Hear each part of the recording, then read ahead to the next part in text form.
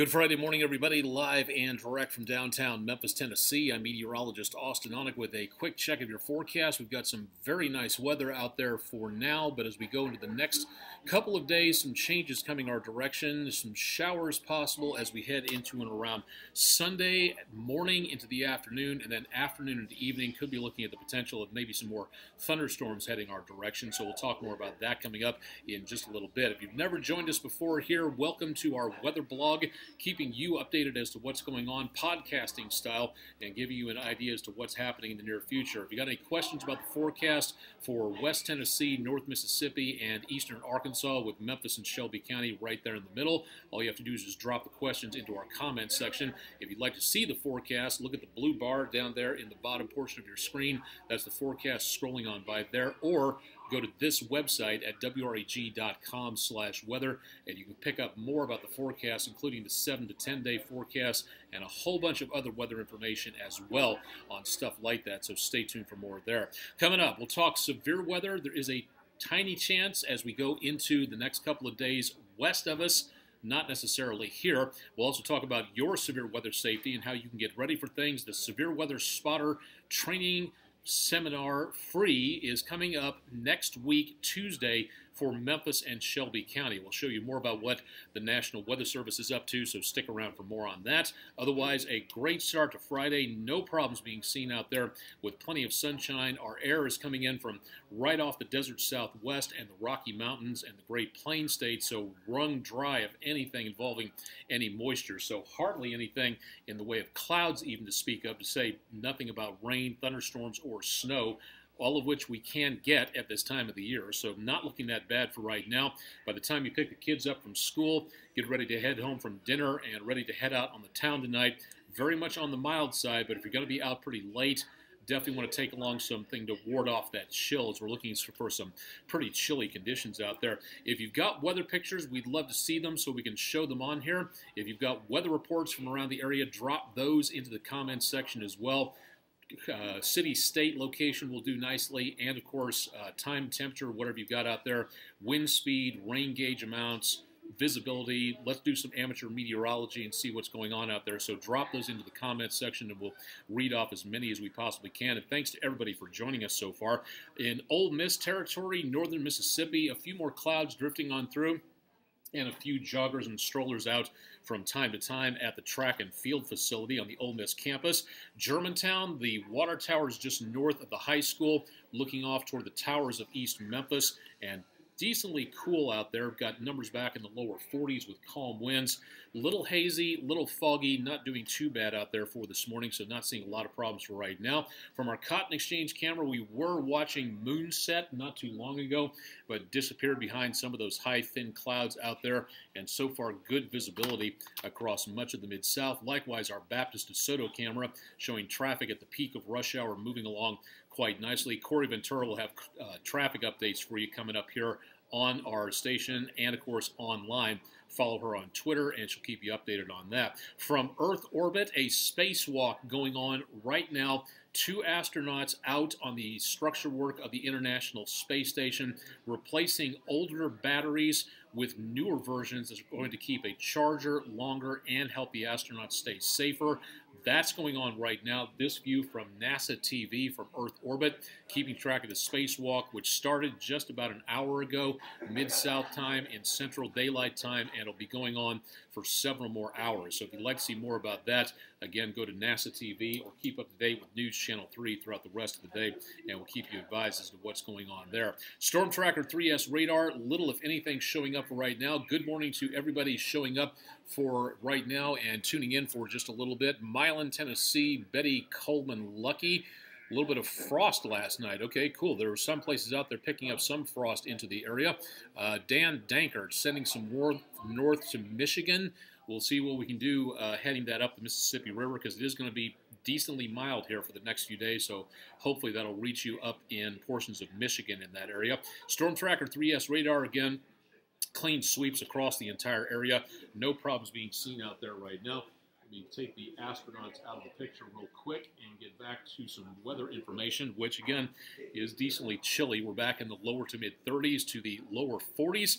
A little bit of frost across the Mid-South, not as much as we have seen out there for quite some time. Running the numbers into the rest of the day, temperatures by lunchtime, gorgeous. No problems being seen as that westerly winds come in and keep us very dry. So lower 60s by lunchtime. Normal for this time of the year, roughly about 70 degrees, somewhere in there. So we're going to be looking at some milder temperatures out there for today in the mid to upper 60s.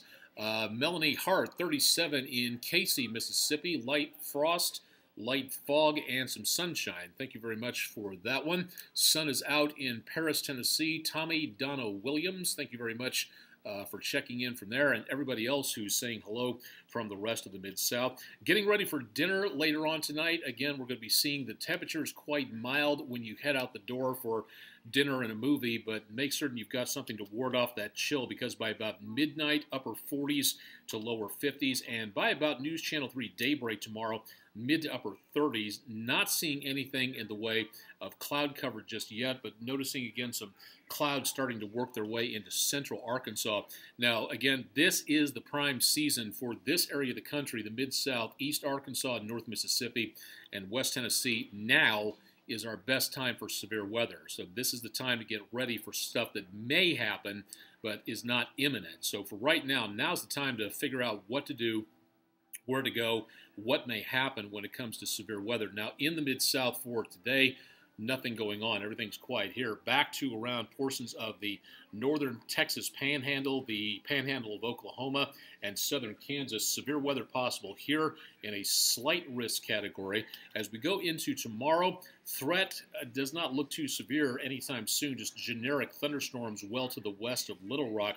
Now, as we go into Sunday, that's where it gets more interesting, because, again, we may see some thunderstorms here, just thunderstorms, but back to the west of us around Little Rock, Fort Smith, Tulsa, the Dallas-Fort Worth Metroplex just north of there, Springfield, into that area of the Arklatex, we may see the possibility of a marginal threat, fairly low threat of severe weather. Now, again, that does not include the Mid-South, so why are we telling you about this? Because we are the station that is on your side, so we want you to be aware of this in case something changes. And we'll keep you updated throughout the day and, of course, throughout the rest of the weekend. So stay tuned again for more information on that. Welcome to everybody checking in this morning. Thanks for stopping on by. Temperatures running the numbers through the rest of the weekend, mid to upper 60s.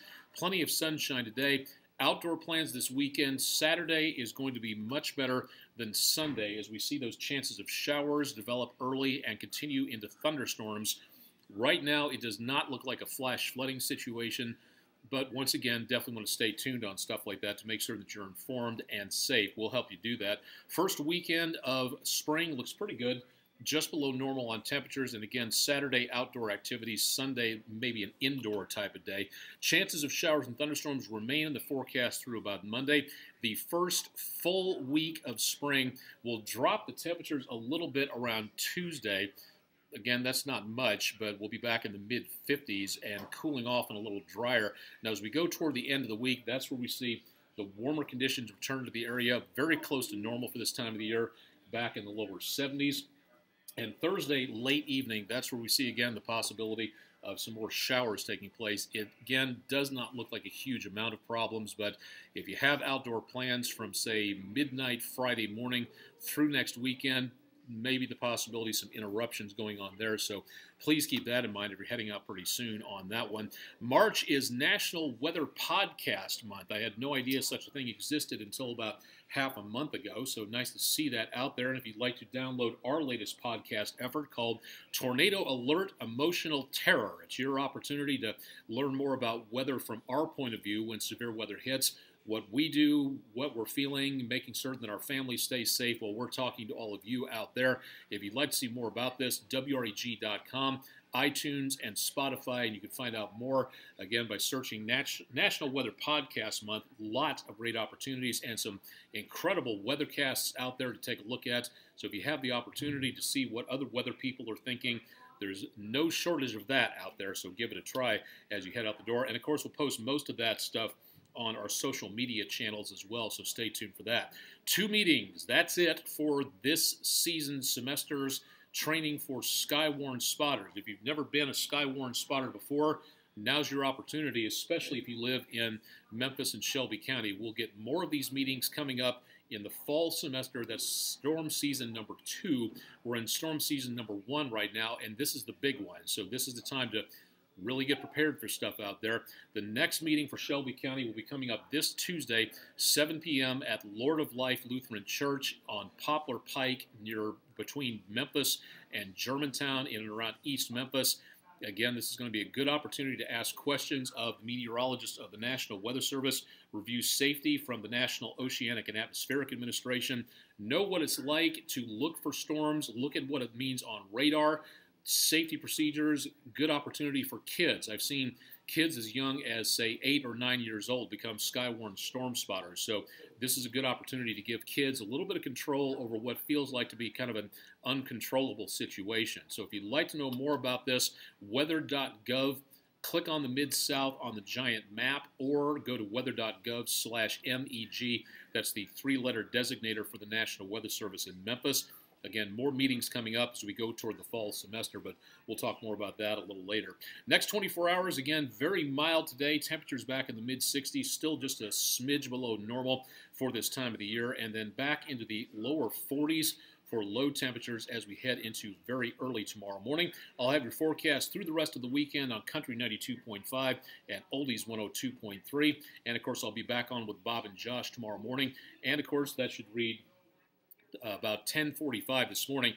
Remember, the NCAA tournament will be covering over the noon show. You can catch us on any time. We'll try to be on at about 11 o'clock this morning with our late edition of our weathercast online on Facebook, Periscope, and Twitter. So stay tuned for more there if you just can't get enough e-weather with Memphis and in and around the Mid-South. We'll also take a look at weather where the troops are. Again, sad news this morning that 2 more American service personnel were killed over in Afghanistan. Temperatures around sunset in the 50s around Herat, 71 with thunderstorms around Kandahar, and 50s around the rest of southeastern Afghanistan. This is our little salute to everybody out there wearing the uniform. We'll take a look at multiple locations around the country, and you can find out more about that by tuning into our podcast coming up later on this morning at about 11 a.m., so stick around again for more there. Good morning to everybody for checking in. Thanks a lot for dropping on by. Again, questions, concerns, ideas, drop me a line at austen.onek@WREG.com. And, of course, keep it tuned to News Channel 3 throughout the rest of the weekend as we keep you advised on that. My social media down in the red bar scrolling by at the bottom of your screen on all these social media websites.